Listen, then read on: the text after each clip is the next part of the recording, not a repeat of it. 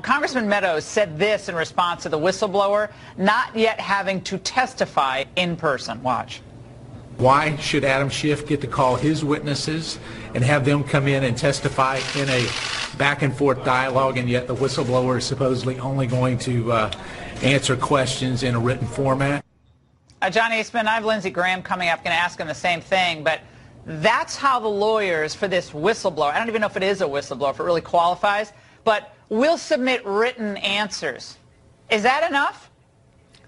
Well, no, that's not. Here's the problem. The statute protects whistleblowers' anonymity unless they've made false statements, knowingly false or recklessly disregarding the truth. Not from the media, does it, John? No. No, it doesn't protect them from the media. And it doesn't. Where does it protect it from Congress? It doesn't protect it from Congress. It doesn't protect it from Congress inside the intelligence. No, I don't think so. But that's right.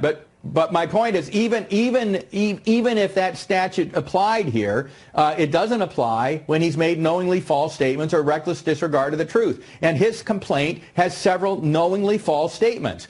For example, he signed on the form that he was a first-hand witness of this, and yet in the complaint he acknowledges that he had no first-hand knowledge of the conversation. There's other things that we need to get to the bottom of with this guy. Who illegally leaked the information to him? He falsely claimed in his complaint that he gathered this information in pursuit of his job duties. I'm sorry, the CIA's job does not involve spying on the President of the United States inside the White House. So there are several blatantly false and illegal things admitted in that complaint, and that ought to be investigated. Well, that's why they don't want the whistleblower up on Capitol Hill, right? I mean, it'd be like 2 seconds. I mean, 3 questions, Alan Dershowitz or John Eastman could, the whistleblower would probably not have too much credibility, but you do have the transcript, so people can read that. But apparently everybody knows who he is, and eventually he's going to be revealed, and eventually he'll be cross-examined, I'm sure.